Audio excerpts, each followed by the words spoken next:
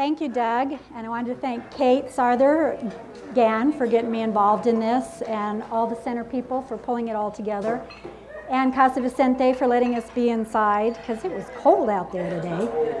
I feel really strange standing up here, so I'm going to try and sit, but it's hard for me to sit and talk. And I thought I had 45 minutes and no questions.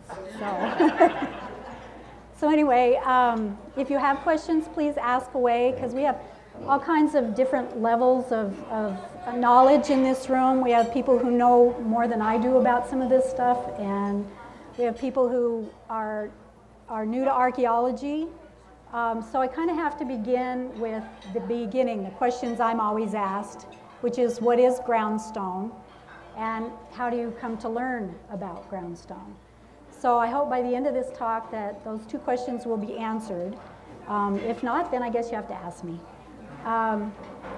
Groundstone is not arrowheads. Sorry, Bruce. It's not flakes.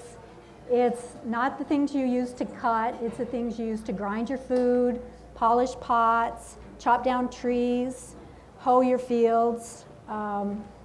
It's a wide variety of tools, but these are the tools that people used in their everyday lives. You can't get any more personal than groundstone tools. So how have I come to learn about them? It's through some very personal experiences with them, through experiments, through talking to people who have used them or remember their families using them. And then on the backs of other archaeologists and ethnographers. So I'm going to rattle off some names, people like Richard Woodbury, who wrote about groundstone from northeastern Arizona. He did his dissertation completely on groundstone. He's the only other person other than me that I know who's done that. But he worked on classification. He worked with Hopis to learn how the tools were used too, because his tools came from Antelope Mesa and the Jedito Valley up in northeastern Arizona. And his work was done back in 1954, was published in 54. So I have used his work tremendously. Richard Woodbury and of course Emo Howry in all of his Snaketown research talked about groundstone. Catherine Bartlett, who worked with Hopi and wrote a lot about manos and matatis. I learned a lot from her, both personally and in her writing. I learned from some Hopis. Bertha Canali, who made pottery. I have some of her pottery polishers up here. After we get done talking, you can come up and look at some of this stuff. I've given you a handout also that has some examples of the groundstone artifacts in them. Let's see, I have these names because I didn't want to forget anybody. John Rinaldo wrote about groundstone for Casas Grandes, and with all the work he did for Martin up in western New Mexico and eastern Arizona. So I learned a lot from him on what he did with Maguillon and Mimbres tools.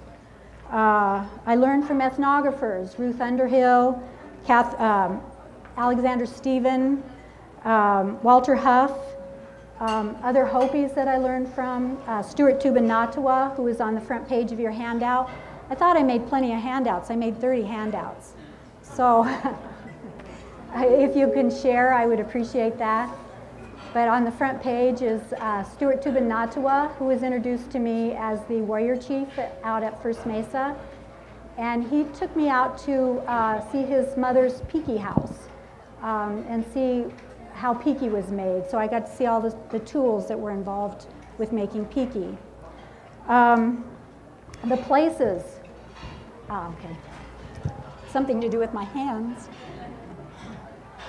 I feel like I should read poetry or something up here.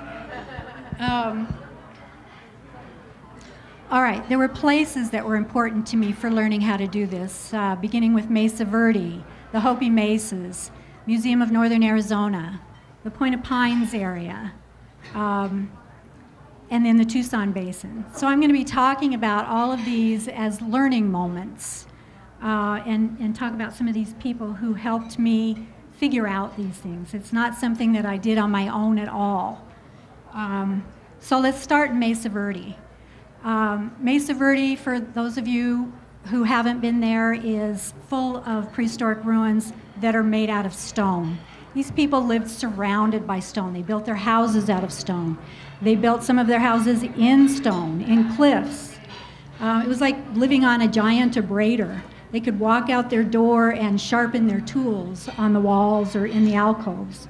And in the backs of the alcoves are all these marks where they have sharpened their bone tools, or where they've shaped their axe heads, and where they've done some grinding. And their rock art has been pecked into the backs of these alcoves. So at Mesa Verde, the two things that were most important to me were in a museum. In the museum were these dioramas. And the dioramas was a series of people living in pit houses, living in mesa top ruins, and living in cliff dwellings. And there were all these little tiny people running around in them, and there were dogs, and they were grinding their food, and they were killing deers and skinning them. And it just made me realize that there were people involved in these ruins. They weren't just the tumbled down buildings. The other thing that had a very lasting effect on me was a woman named Esther. And Esther was a mummy. You can't see her today, she's gone. But she was 1,700 years old, and in the case at the museum at Mesa Verde. And what was fascinating about her was here was a person. She didn't live at Mesa Verde. She was actually found in Falls Creek near Durango, but she was on display in Mesa Verde. And she was on display with all the tools that came from around in Mesa Verde too.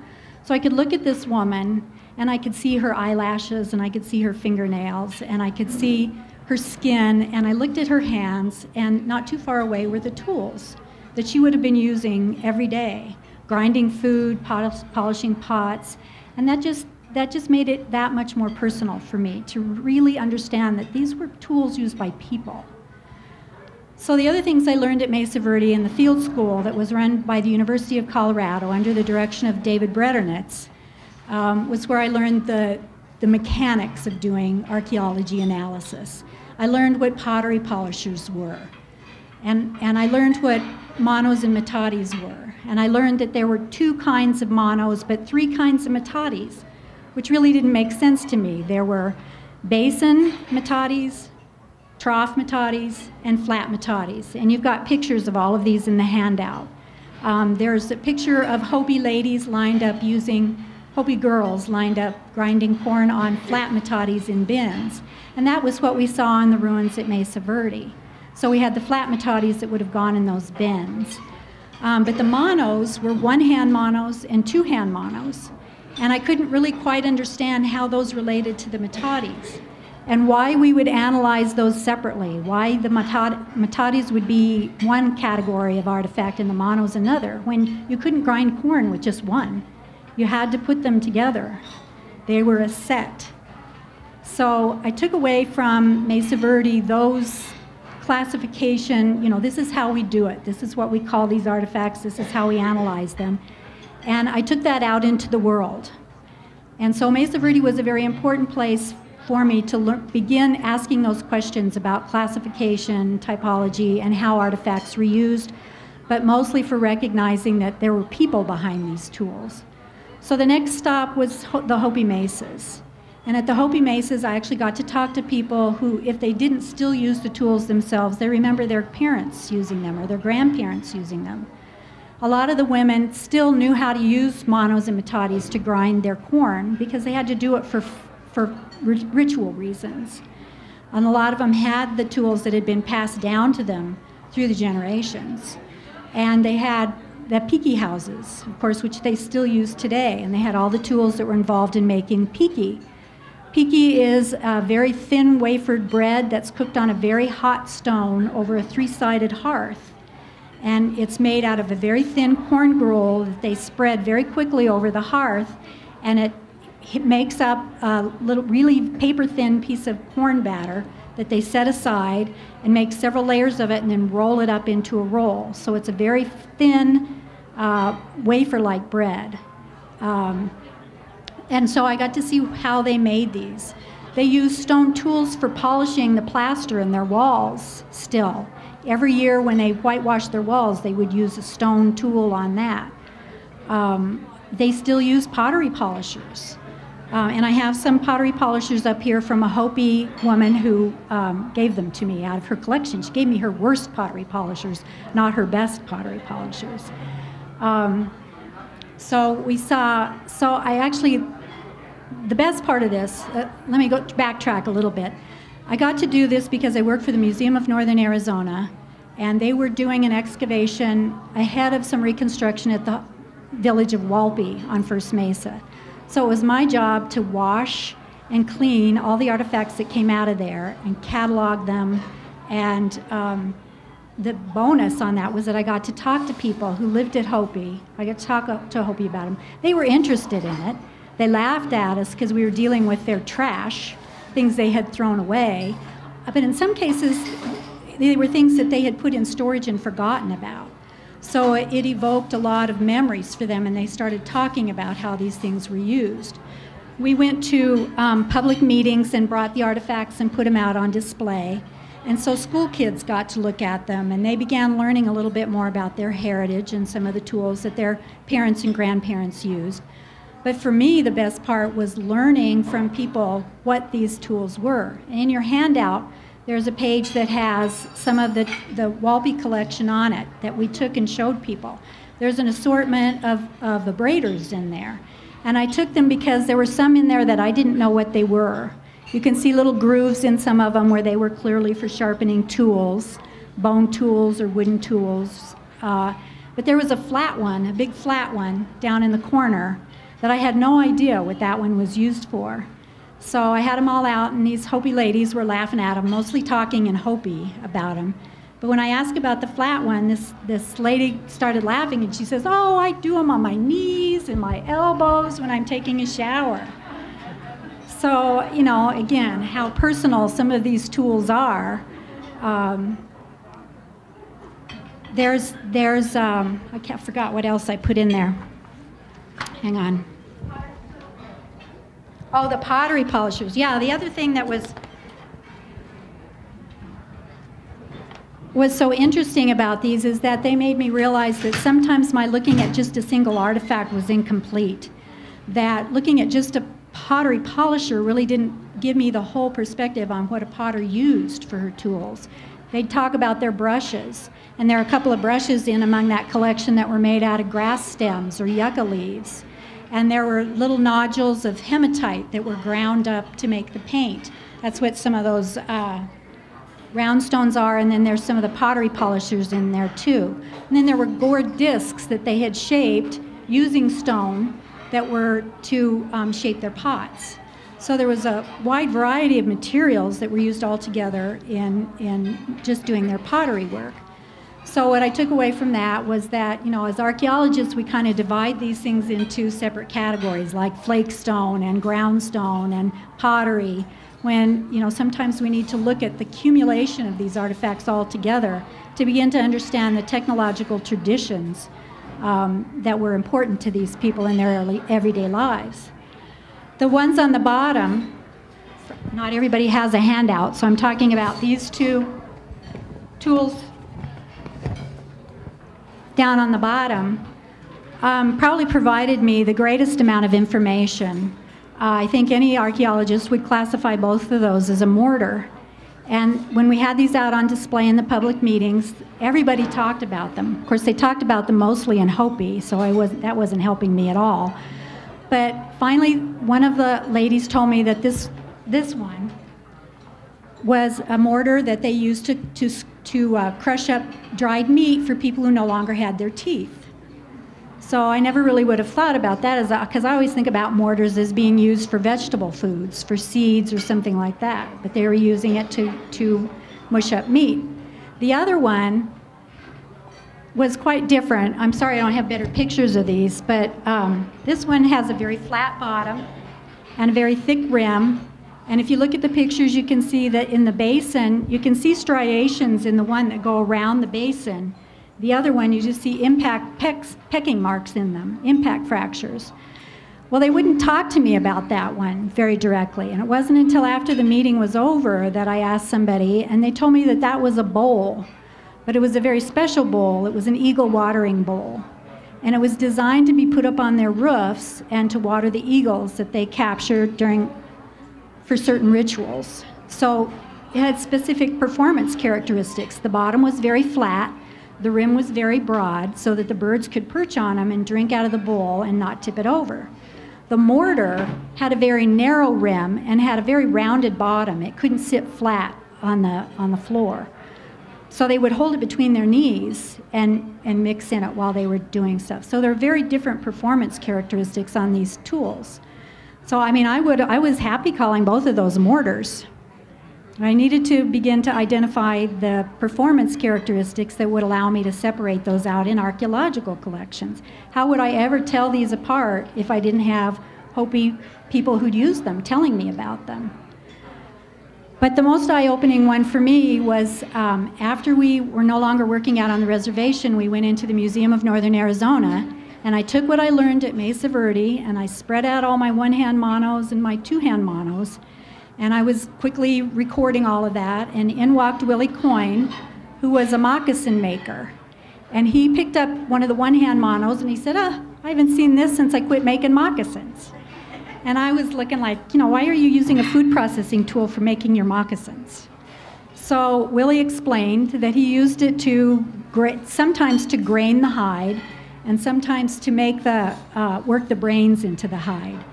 And remember I mentioned Catherine Bartlett? Well, she had written about this like 2 decades previous to my discovering this all on my own with the help of Willie Coyne. So the question was, how can I tell those apart in an archaeological collection? How can I take what I've learned from this individual and make it function for tools that I don't have people to talk to me about? So I started doing some experiments.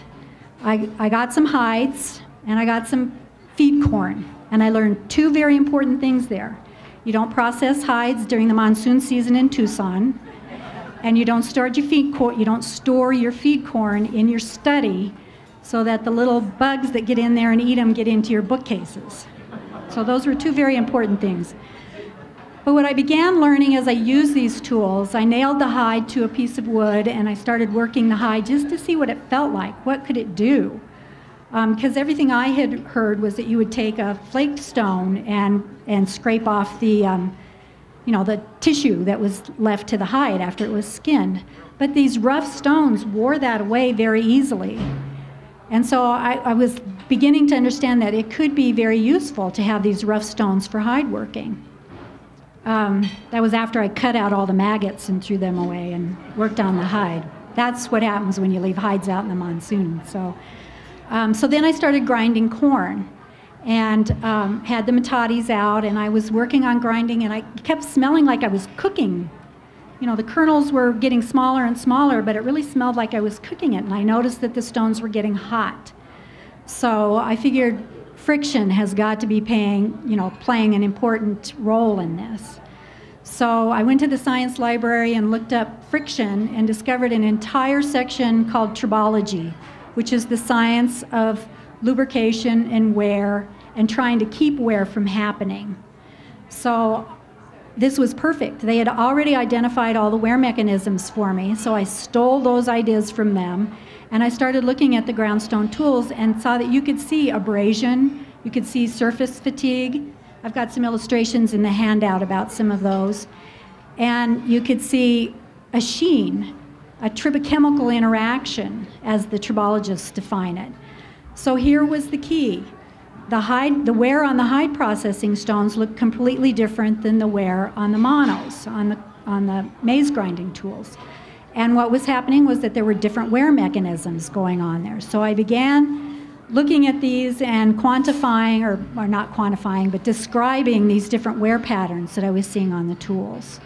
So that started me down a whole different path of beginning to think, well, if I can see that on these tools, and I actually have these tools I brought, you can come up and look at.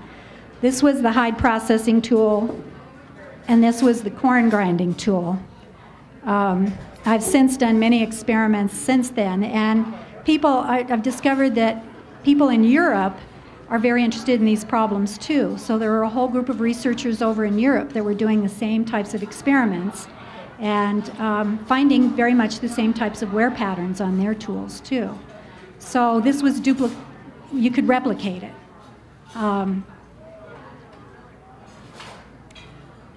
So then I decided we needed to start looking at other types of wear patterns too. If we can do this with food grinding and hide processing tools, maybe we could do it with pottery polishing tools. What does the wear look like on a pottery polishing tool, and is it different than the wear on something that was used to burnish stone or wood? Because there's tons of artifacts that they used on a daily basis, tools for weaving, for husking corn, for putting in their hair, their personal ornaments. What did the wear patterns look like on the tools that were used to make those? So we've been replicating different kinds of manufacturing techniques and categorizing the wear that we see on the surfaces of these tools. And I've got examples of some of these that you can come up and see later after I'm done talking and answering questions. But some of the pictures in the handout are other experiments that we've done involving kinetics, the types of strokes that are used in tools, discovering that what is very important is that the monos do need to fit with the metates.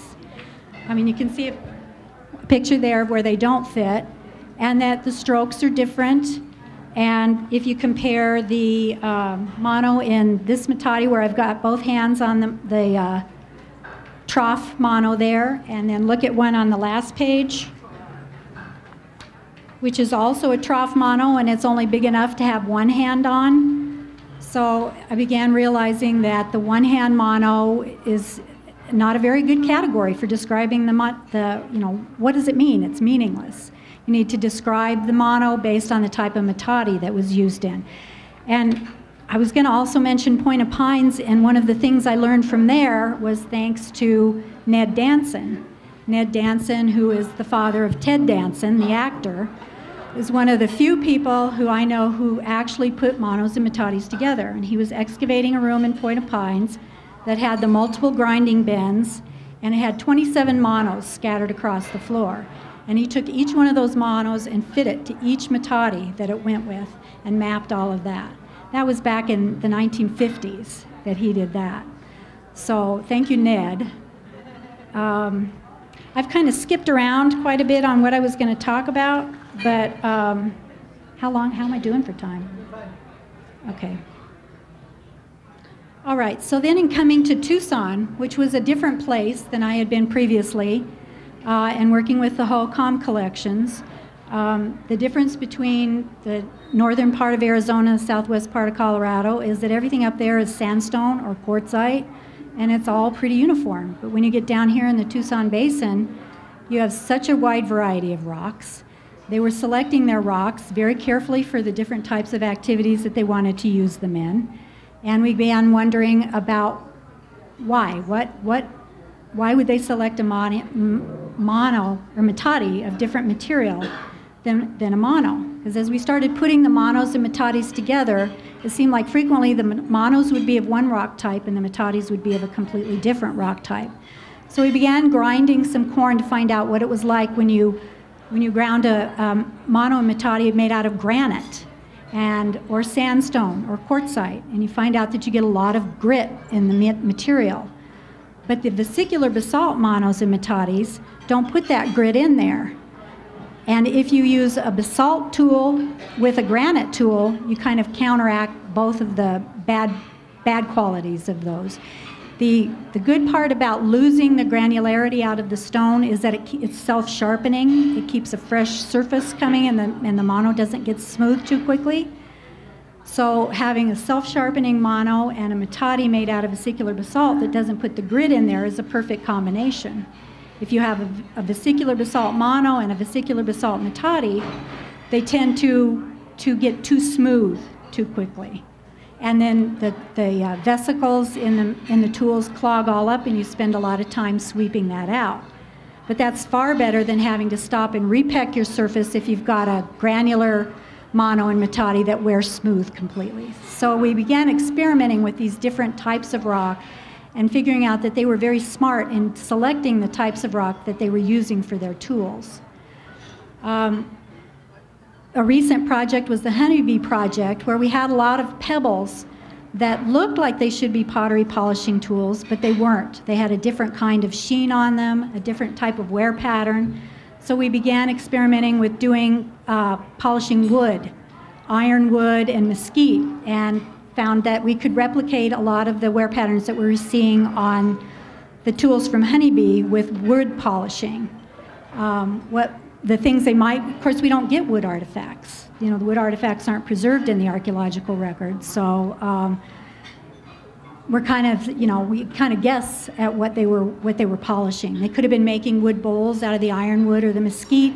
They could have been polishing some of their architectural pieces. And I have some of the wood tools. You can see what happens when you burnish wood. It gets impervious. It gets very sturdy. Were they doing that to their architectural pieces to maybe keep them from a little bit more bug resistant? The interesting part about doing experiments is that frequently you come up with more questions than you do answers. On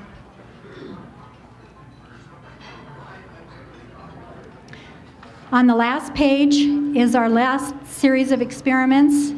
Our big project that we're working on right now is the Las Capas project, which is an early agricultural complex that is out in near the INA and I-10 area. And it's a very deep project. We got to excavate very deep in it, and we found early agricultural fields, irrigated fields. We know they were growing corn. We know they had certain types of metates that they were using there. So we began trying to, but what they don't have is ceramic pots. So we needed to try and figure out how they were processing their corn without ceramic pots, how they were cooking it, how they were eating it. We knew they could be grinding it because we had the manos and metates. We started growing corn, and Joyce Reichner, who is here with us tonight, grew out a whole field of corn for me.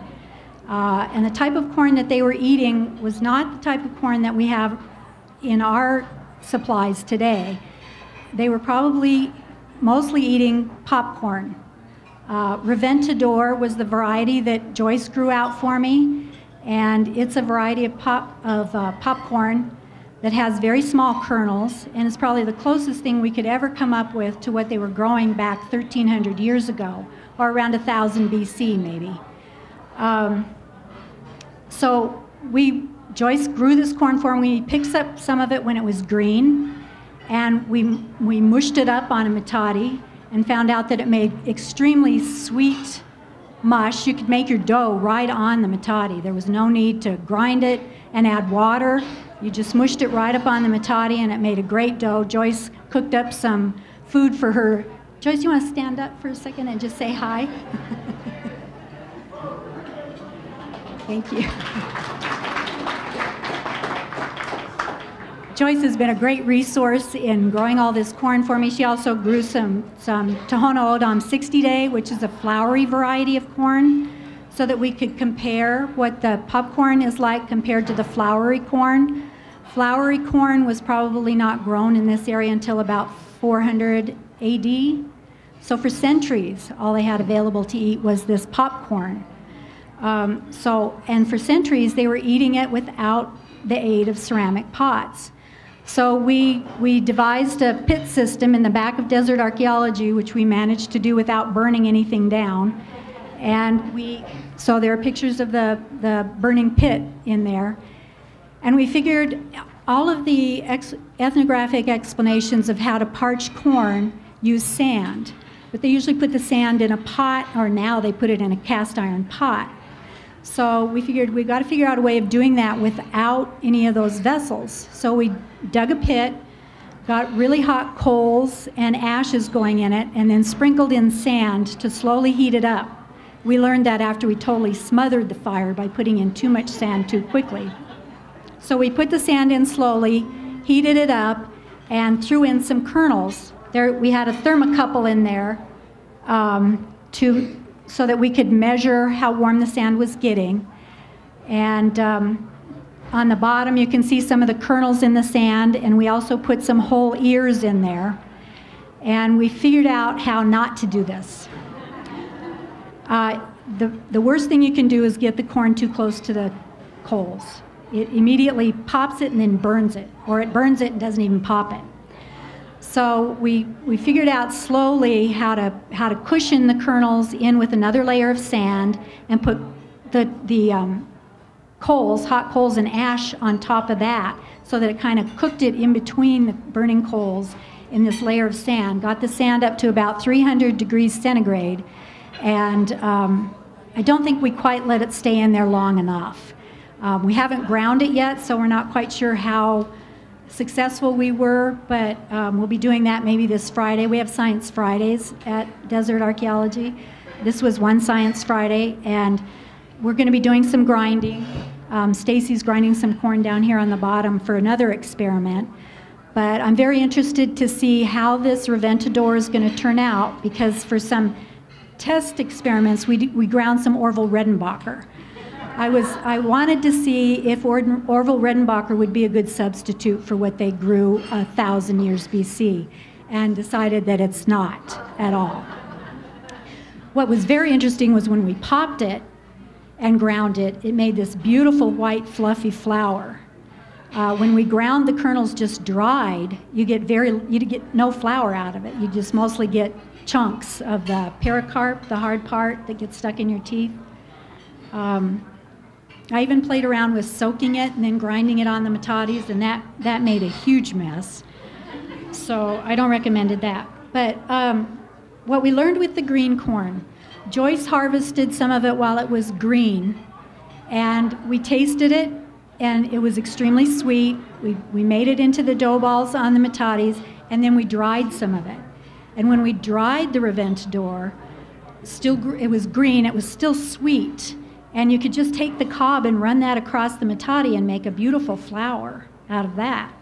Then we dried it, and that's what we're going to test next. That's what we have in the queue next, is we're going to grind the dry, and we're going to parch it and grind that, and then it popped. It was amazing how easily it did pop. Didn't pop up as nice as Orville Redenbacher, but it did pop. So I think the next time we do this, we'll have it down pat. We'll know a little bit better how to parch corn in a pit without a ceramic pot. I don't think they did this for all their corn. I don't think this was a big thing. I think they did it to enhance recipes. And this is the next thing I would really like to pursue, is we have all these different tools, grinding, pounding, mortars and pestles. They had to have been making different recipes with this corn. Parching it adds a nutty flavor, and that would add a different flavor to the corn if they just dry grind corn.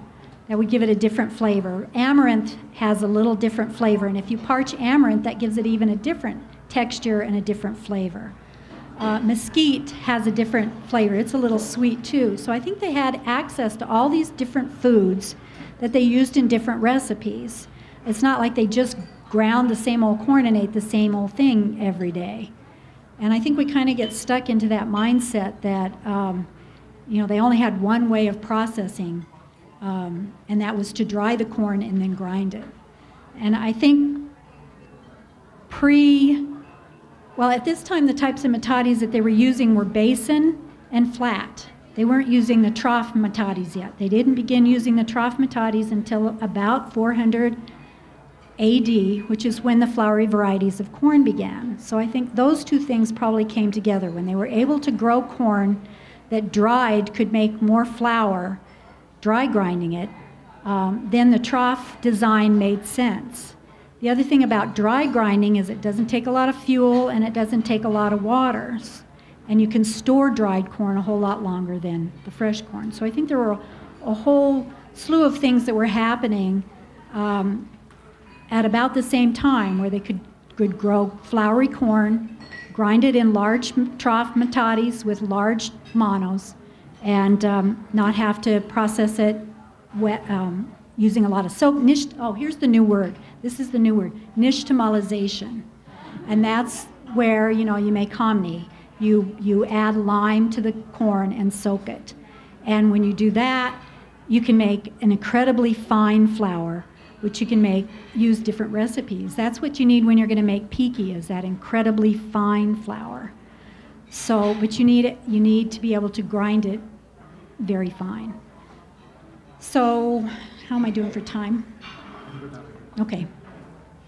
I kind of rambled around on that. If anybody has questions. Jenny, you mentioned early on about washing and cleaning artifacts before you analyze them.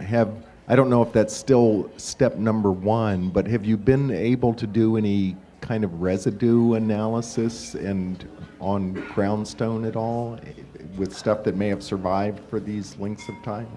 We've been doing some experiments with doing residue analyses. And what's good for residue analysis is that the groundstone, particularly monos and metates, let's talk about those, are porous. And as you use them, the oils and everything soaks into the stone. So you can take a core. In fact, one of my students took cores out of my old stones, which have been sitting around for 30 years now. And she wanted to study whether the residues were deteriorating. So she could do that by coring these tools and looking at that. It's a complicated study. The lipids and residues deteriorate differently depending upon what it is. So it's not an easy fix. It's a complicated chemical study. And Tammy Bonacera is the student who's been working on this. She's working on it for her dissertation. And she's published articles about it and about how complicated it is. And sort of following on that is doing pollen studies on it too. These tools sit in the ground, buried in dirt, and so whatever is in the dirt also gets soaked into the surfaces of the tools. So in order to do pollen analysis and residue analysis, you can't just have the tool. You need to also have the soils that are surrounding, so you have to take soil samples so that you can evaluate whether what you're finding on the tool is a product of its use or a product of the environment that it was buried in. So it's coming. We're working on it, but it's got limited application right now. So as far as washing, I know I get this question a lot. You know, you can wash them. You don't particularly want to do acid on them. Some of them it's okay, but even we have artifacts that come in that are even have pigment on them, and they get washed. Sometimes you can't see the pigment until you get the dirt off of them, and that survives. You'd have to really scrub a tool to get all the pigment and stuff off it. So I was looking at something today that had remnants of clay stuck down in it and pigment, so they were doing something with clay on that particular tool. So is that okay? I think we had a question over here. Yes, thank you. Early on in your talk you mentioned the pottery polishers, and I was wondering what those are made out of. You know, they're made out of a variety of tools or rock types. I have several of them up here, and you can come look at them later and see that they're made out of all kinds of different types of rock, which seems to be the rock of choice is not what the rock type is, so long as it's smooth, but that it's been river tumbled. Those are the best pottery polishers. And anybody who is going to come up and take a look at these, it's going to start making you paranoid about finding polishers in the archaeological record. Because there's some that they use just a little tiny area on, like if they're polishing under the lip of under the rim of a pot. And you know, if you're excavating a site that's on a river terrace, telling a pottery polishing stone apart from just a regular water pebble is not always easy. It takes a fair amount of time to get the wear to build up on them. So, you know, chalcedonies, cherts, igneous rocks, but even some, you know, water tumbled quartzites and that kind of stuff. So long as that surface has been water worn and is smooth, that's the performance characteristic that you need. A question here. Did you find any axe heads? Oh yeah, And axe heads is mainly one of my Were they favorite. from the same era? Not in the early site. Are you asking about the Yes. early agricultural Right. site? No. We don't see any axe heads in the Tucson Basin until around, again, about 425. What about shells and shell jewelry? Yeah, there is shell at Las Cabas. Chris would know more about that than I would. But yes, we get shell jewelry and we get stone jewelry. That's the, you know, to define what groundstone is, I mean, we would even include stone beads and pendants and things like that in groundstone, because they've been shaped by grinding and polishing, drilling. Frequently they flake them first to shape them, but then they polish the flaking part out so you can't see them. I have one of the great things we learned out of the Honeybee Project and the Yuma Wash Project this past year is that they were imitating stone beads by making them out of clay, which was, some of them, they were so good at making out of clay that I had to have a microscope to see the features that showed that they were made out of clay. And some of them I was so insecure about, we ended up, Mary Olmsby, who works for Desert Archaeology, went in and used a scanning electron microscope and some chemical analyses to help me separate out the clay beads from the stone beads. So. Next question. Anybody else? Back to Bruce again.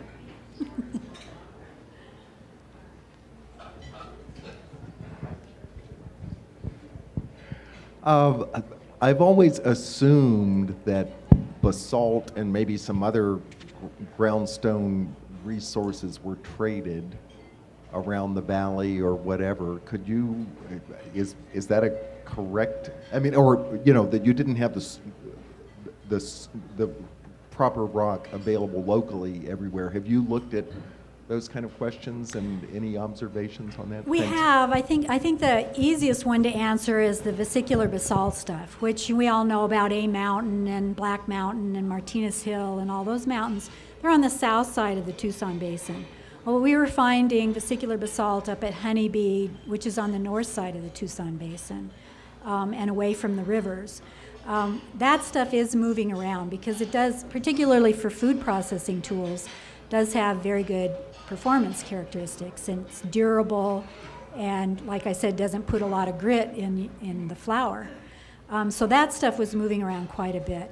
The other stuff that seems to be moving around is mica. We get a lot of mica discs, and the pieces of mica that are large enough for that would come out of the Catalinas.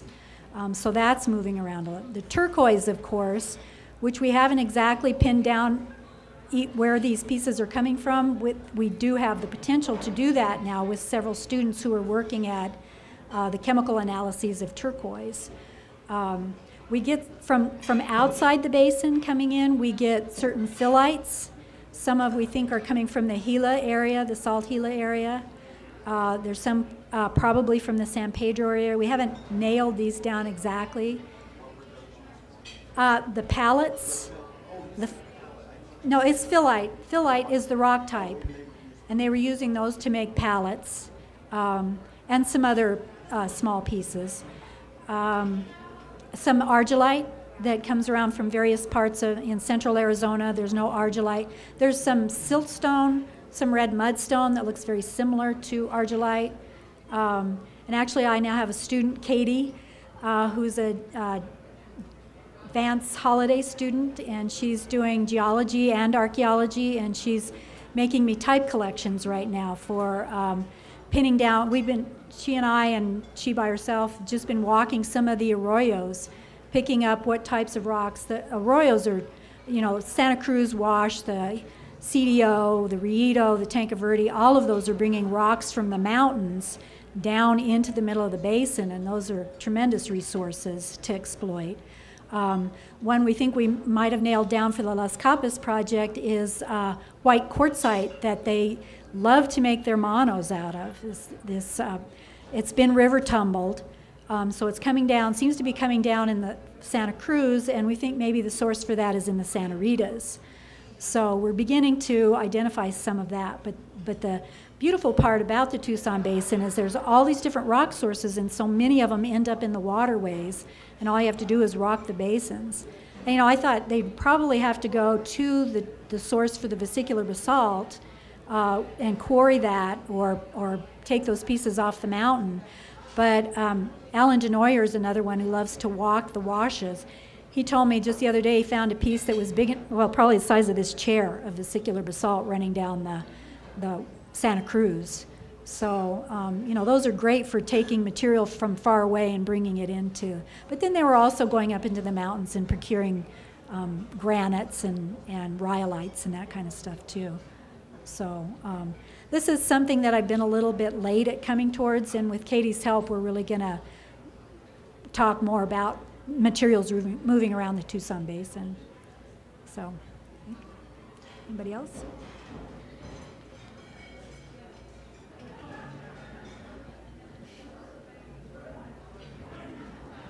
Question here. Yeah, I wondered if you could speak a little bit more about how they use the rhyolites. The rhyolites? Yeah. Right now, I've got the most fabulous, large metates made out of the rhyolite.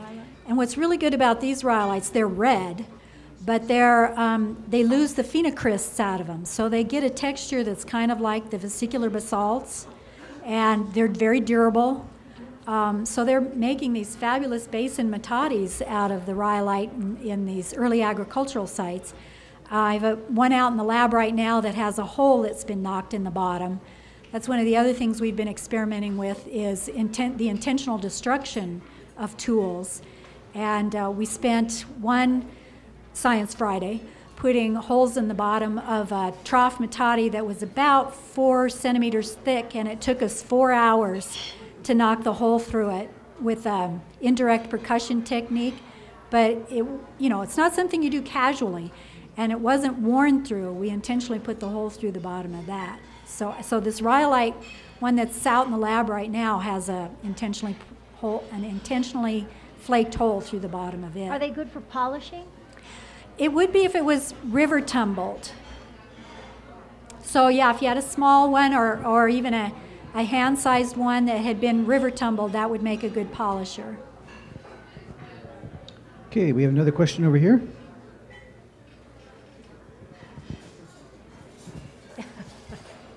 Let me just comment that Jenny's an incredible example of a person whose passion for a certain kind of artifact has really generated amazing new knowledge over the course of her career. So, but with that, you've been talking mostly about things that are coming out of prehistoric archaeological contexts, and one of the big surprises that your work had was to help locate the blacksmith shop in the Tucson Presidio, just north of the north side of the west side of City Hall there. And could you share how what those artifacts looked like and how your studies helped to pinpoint where the blacksmith shop was?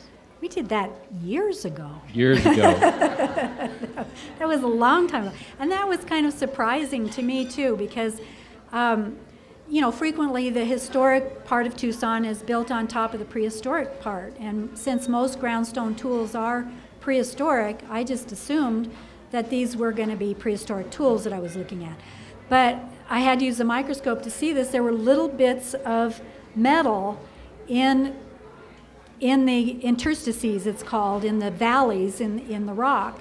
And I couldn't figure out what it would. I certainly hadn't seen anything like that on a prehistoric tool. So I thought, well, maybe they were pounding nails with it or something. So I went in and I talked to Homer about it, and he said, well, yeah, it was a blacksmith shop. So, it just, I don't know whether it's better to look at things ignorant of their context and then try and figure out, or whether, whether you go into it already prejudiced. If I knew it was from a blacksmith shop, I don't know. It's the circle of knowledge. But yeah, I'm not going to tell you how many decades I've been doing this, but I've learned a lot, and a lot of it has been, there's so much, especially in the Tucson Basin, the variety of archaeology that we have available here from this prehistoric, this early agricultural stuff I've been talking about. I am just amazed at how complex this assemblage is from the early agricultural time period. They're doing multiple activities. They're not just processing food. There's all kinds of things that they're making back then. And some of it is just based on the use wear that we're seeing on the polishers. They weren't polishing pots back then, so all of these polishers had to have been doing something else. Wood or bone or stone, shell, yeah, lots of shell. So yeah, thank you, Bill. One question up front. as a kid growing up in northern Arizona, I used to hike around a lot, and I found what I think may have been a metate and a mono. But the metate was a huge piece of rock. It was just basically a 20-foot wide boulder, about 8 foot tall, and in the middle of that was what appeared to be a man-made depression. And there was what I think was a mono next to it. Is it possible that they built metates into a huge boulder like that? Or? Oh, yeah, yeah. Metate, well, basins, mortars, cupules. I've been out looking at things out on the Tucson Basin area, and there are these cupules, little things that are pecked in. You know, when they're out there tending their fields or hunting or something like that, I'm sure they would use a big rock like that for grinding food, or I think a lot of times, though, those things are used for sharpening tools. You know, I've seen some where the grinding slick is actually facing vertically. So it looks like a mono would run through there very nicely, but there's no way it would hold the meal in while you were grinding it. But it'd be a perfect place to make the mono maybe, or sharpen the axe head or something like that. So yeah, they were using the landscape as they were out there for all kinds of things. Yeah, yeah. They did it in California too. They've done it all over the world. This is one of the best sort of side projects I've gotten involved with, is people from all over the world are, you know, sending me pictures of their bedrock, trying bedrock features. Some places they're called bulan. In Ireland they call them bulans. In Israel they're calling them rock cut installations. And they're all kinds of, they're the cupules, they're the mortar basins, the metate slicks. It's universal.